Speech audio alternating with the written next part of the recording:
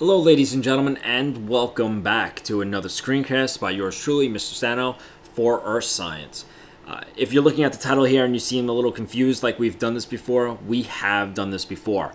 But I just want to go back into land and sea breezes because now we have some different terminology that we can use and apply it to our land and sea breezes.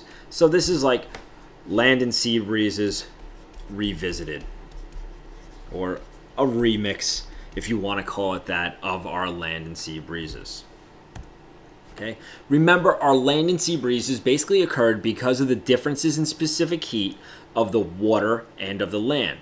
Our land has a very low specific heat, so it heats up and cools down very rapidly.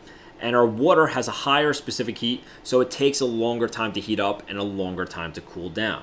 So it's due to these differences in specific heat that allow for land and sea breezes to occur on this daily basis. This unequal, like we said, the unequal heating is going to cause our land and sea breezes.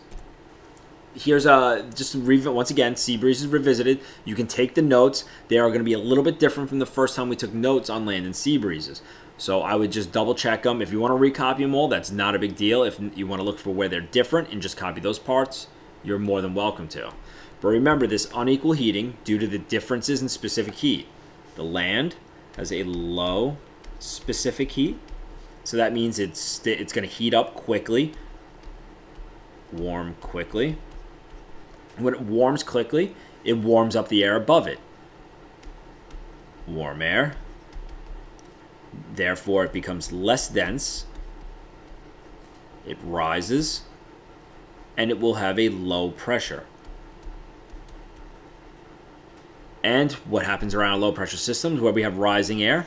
Clouds form. Remember, during the day. See over here, the water, high specific heat. So that means it's going to warm slowly. So this will be generally cooler. So this would be cool air.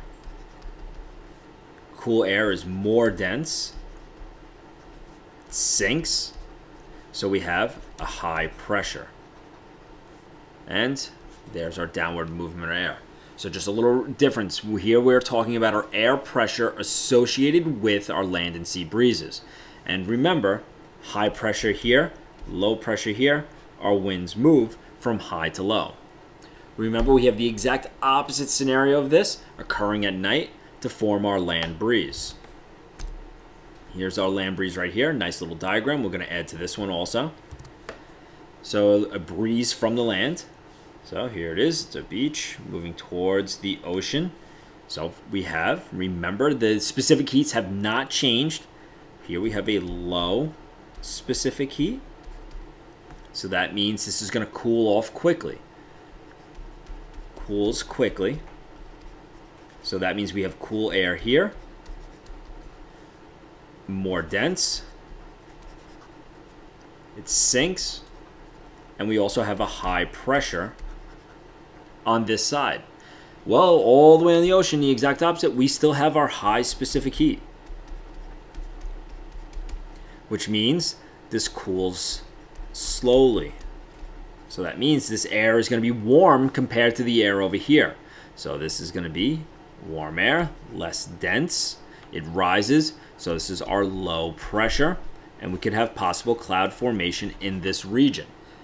Once again, winds go from high to low, and the breezes or the winds are named from where they come from. So since it comes from the beach, it is known as a land breeze. So this is just our land and sea breezes revisited because now we know about high and low pressure systems and how winds move.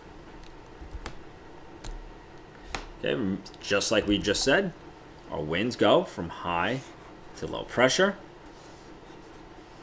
During the day, we have our sea breeze, and on the bottom picture at night, we have our land breeze. Okay, once again, just another diagram showing. This one just adds little temperatures in it, shows the pressures, and once again talks about night and day, our sea and land breezes. This one I'll leave up to you guys to figure out what it is. Take a look at it. And that is it. So this is a quick little look into land and sea breezes again.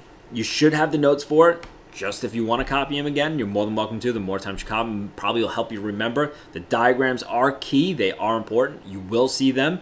They will show up on a test or a quiz. There's no doubt about that.